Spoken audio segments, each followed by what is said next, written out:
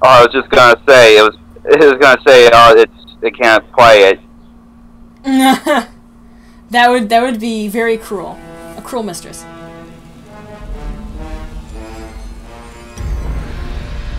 That.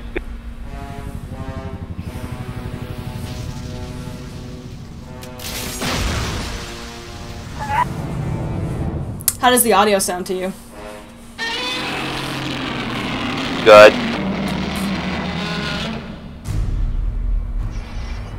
It's good to know.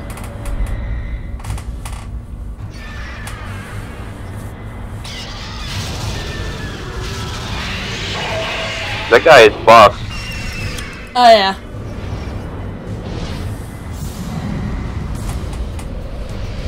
So since we are playing this, since I am playing this at the very least, I need to ask. We are playing. Well, I mean, you're watching me play, so technically you're playing it.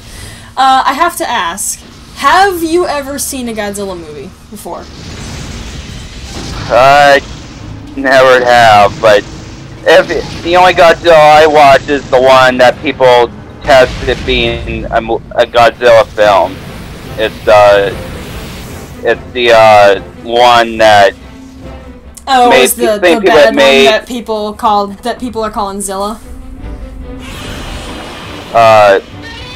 What is he called? It's Matthew Broderick as one of the stars. Yeah, I'm pretty sure. Yeah, I'm pretty sure that's Zilla. Yeah, he's the shamed and bastardized version of Godzilla that isn't actually. Well, actually, he was canon for a very short period of time. Toho actually bought the rights to that Godzilla and put him in one of their movies just so that he could be murdered by the original Godzilla on screen. Damn. They rebranded him too. That's where he got the name Zilla, because he was originally called Godzilla because the American movie called him that. But Toho bought the rights to him, rebranded him as Zilla, and then murdered him on screen. He was only on screen on screen for like it's playing again. It doesn't matter. Skip it.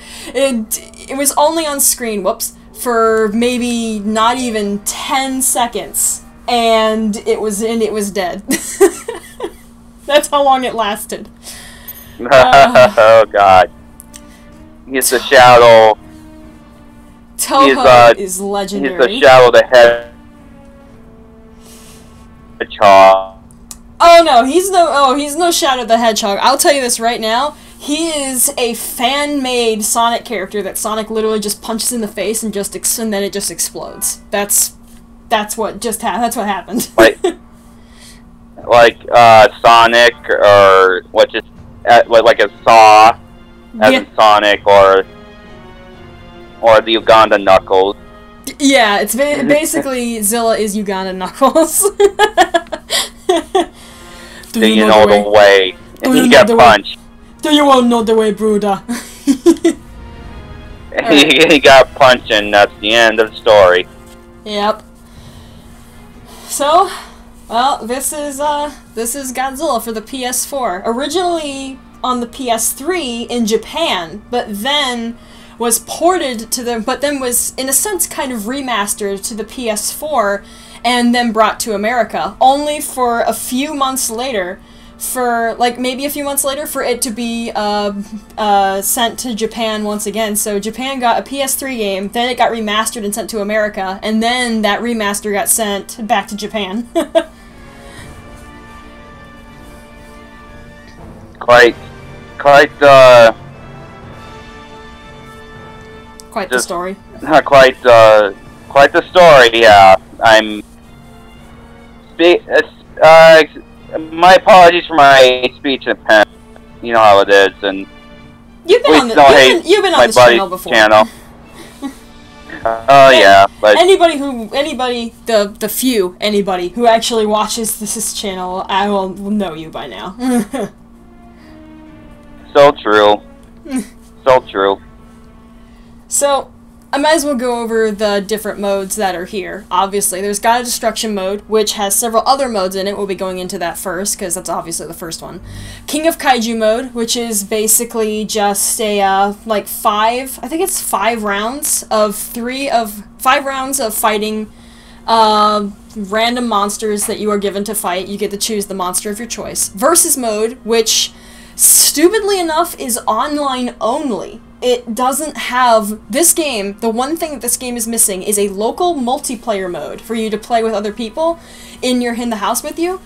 This game doesn't have that. For whatever ungodly reason, it does not have it. It only has online mode, which is kind of weird, but...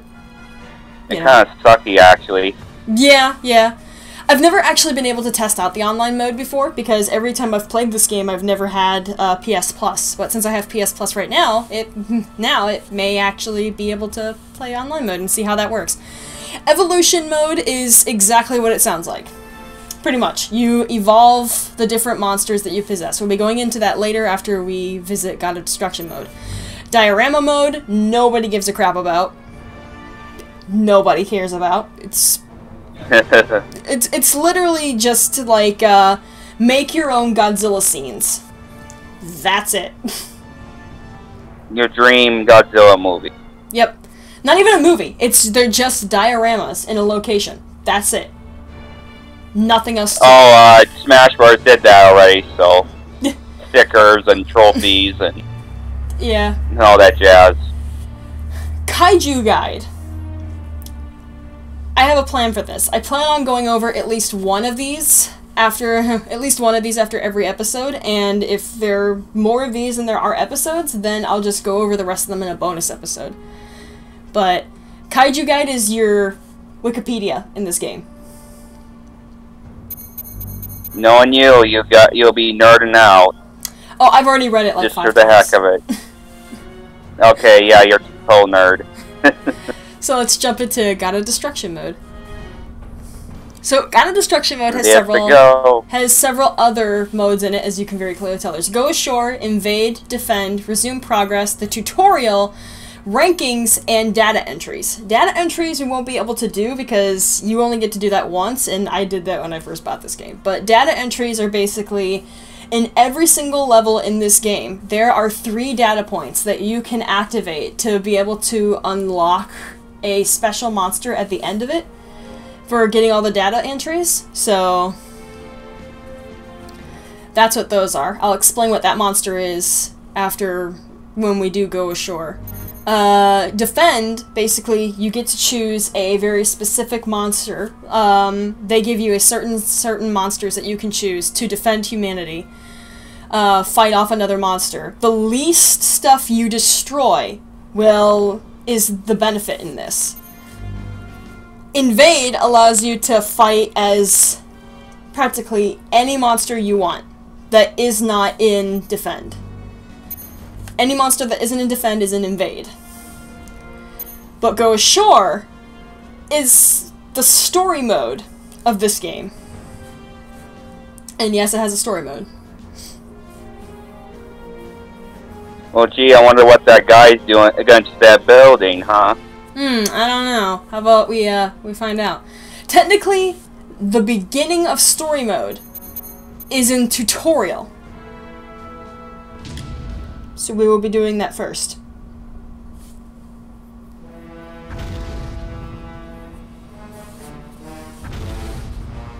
It was 60 years ago.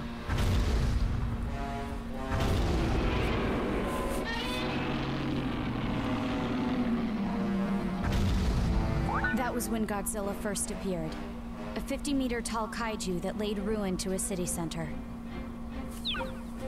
Godzilla may not have been fast on his feet, but the threat he posed to mankind was undeniable.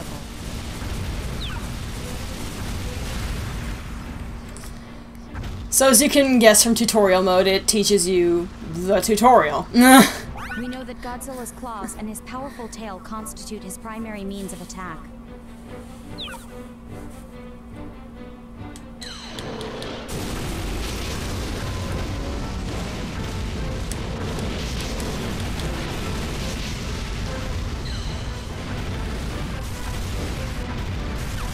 We We also have it on record that he used his oversized upper body to charge at his target.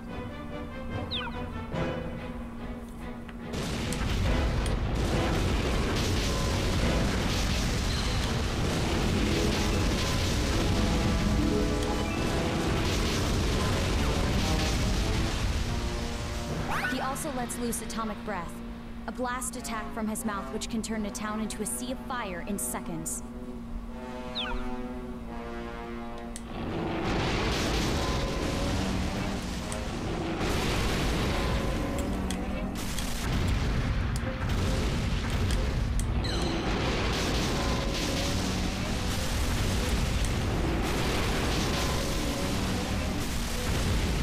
That's totally not hyper beam.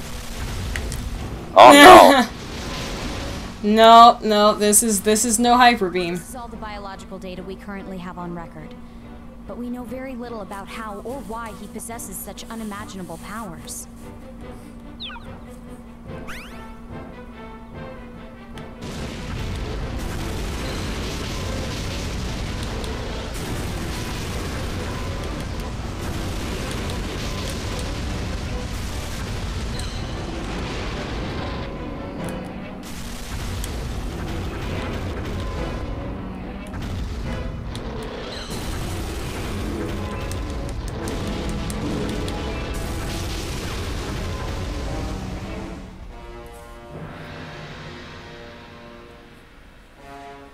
At the time, Godzilla returned to the sea at the dear cost of Professor Serizawa's life. So many paid the ultimate sacrifice back then. But humanity gained two valuable things as a result. The first is G-energy. As a result of our studies, we discovered the very essence of Godzilla's life force and turned it into a powerful fuel for humanity.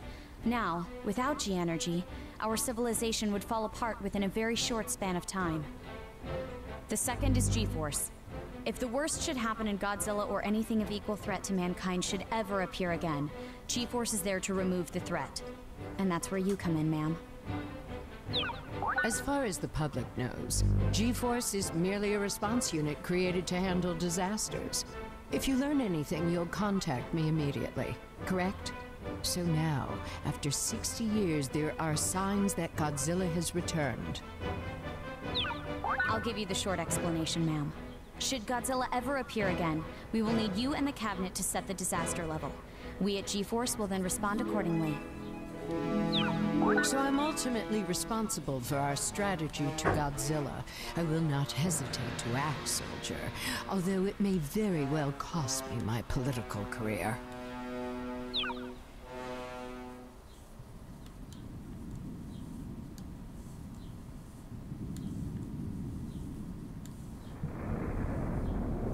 It's Kyogre! Aw, oh, damn it. How dare you? How dare you go far as ridiculing my beloved basement Pokemon with over mutated iguana? Excuse me? He's a mutated dinosaur called Godzillasaurus. Thank you very much. Gosh. It's heading to the surface.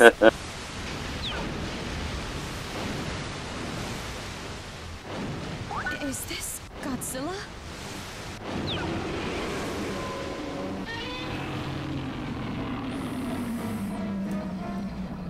What do you think, sister? We cannot determine whether it is the same Godzilla as in our records. What does Godzilla want? Oh no, not the generator. It must be the G-energy generator. It's the only explanation as to why he chose to come ashore in this area. We discovered G-energy because of him, but it turns out the stuff is his favorite meal. Maybe Godzilla holds a grudge. After all, the reason he was born in the first place was... forgive me. I spoke out of turn. It's fine. We need to consider all lines of thinking here. We are going to disaster level 1. We must protect our country. Moving to commence level 1 response, ma'am.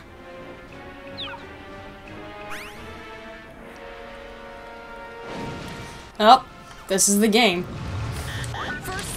Welcome to Godzilla, where we destroy a bunch of shit.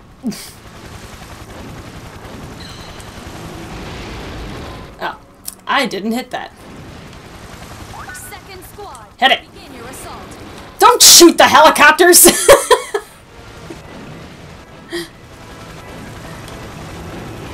You can aim from the air, huh? Yeah, there's a better way to destroy the helicopters. There's something that they don't teach you in here because you have to unlock it. But when you do, you can press the R2 button and do this.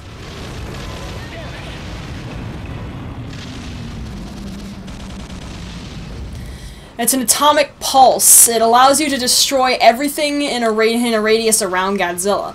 So basically, if there are a bunch of helicopters around you, then you can literally just blast that and it will destroy any of them that are near you in the area.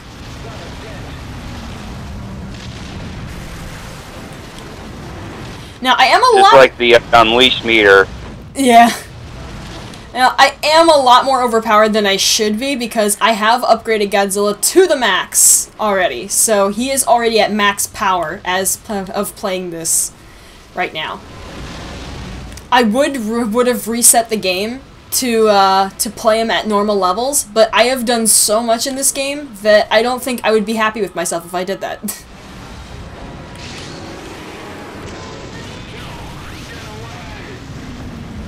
So if you want to see some people play this at, I think at the beginning level, I recommend SGB, Super Gaming Brothers, because I know they played this game and I'm pretty sure they played it at level 1.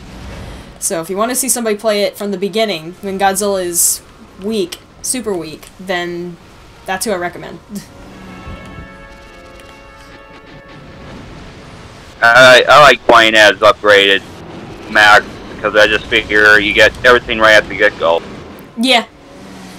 Also can show you what you're destined to get when you get this game, if anyone decides to get this game. I personally think this game is better than the GameCube version, which was Godzilla Destroy All Monsters Melee, which I don't know why, for whatever reason, on the GameCube, any fighting game has Melee in it. I mean, there's Super Smash Bros. Melee, and then there's Godzilla Destroy All Monsters Melee. The hell's with that?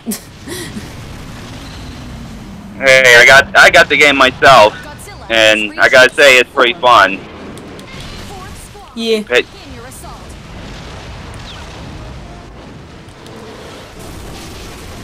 But anyway, I should probably explain what's actually going on. So, in Go Ashore or Invade, because both are technically the same except Invade you can play with a different monster, you basically destroy as much crap as you possibly can, and the little diamonds that come at you is G energy. And you'll see at the bottom, you'll see height. It is now at 54.25 meters. That is how big Godzilla is. The more G energy you get, the bigger he will become. And eventually, Godzilla will be bigger than this generator that you see in front of you, right here. He will be bigger than that, eventually. Right now, he's smaller than it, but he will be bigger. And, I mean, way bigger. It's obviously very, very obvious to see how big it'll be. But we'll see when we get to that. So, before I destroy the generator, I will go over everything else. There's the temperature meter, which obviously you may have noticed as I've been using it. That is basically your ability to use your secondary ability, which is Godzilla's Atomic Pulse, and Godzilla's Atomic Breath. If that's empty, you cannot use either of them and you must wait. And you must wait to use them again. There's also the Fury Mode gauge that you saw in the corner just for above the temperature gauge just for a moment. That is basically your combo meter. So the more of a combo you have racked up of how much you can destroy, the more G energy you will actually obtain from everything that you destroy. So basically it helps you destroy stuff. The disaster level obviously shows how often, if the stronger stuff will come at you, stronger helicopters, stronger planes, stronger tanks, how much more of a resistance humanity is going to put up against you. Then there's the destruction rate, which you'll see is at 100%.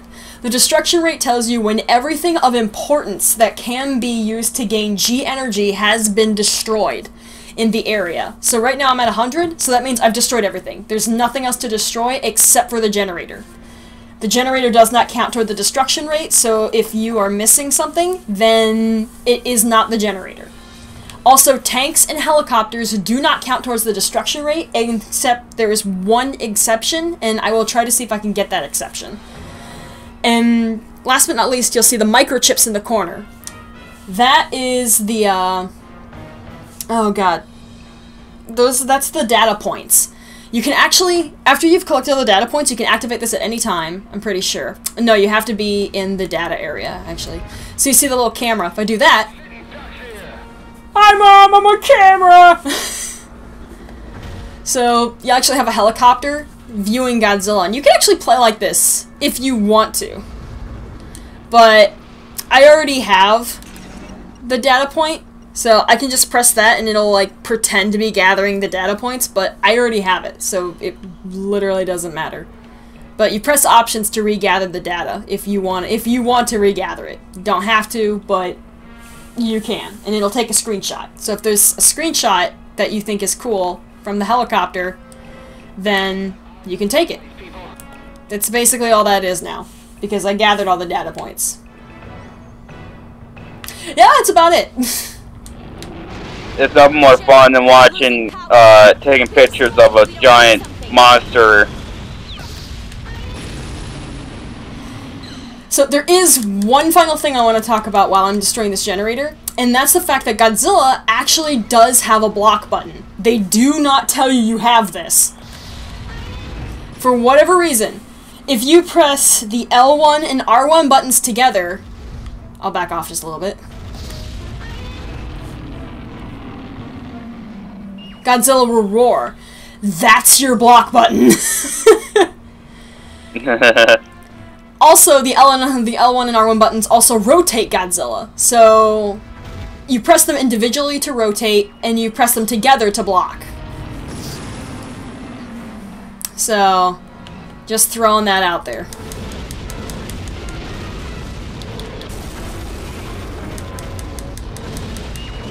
Give me the generator! Are destroyed.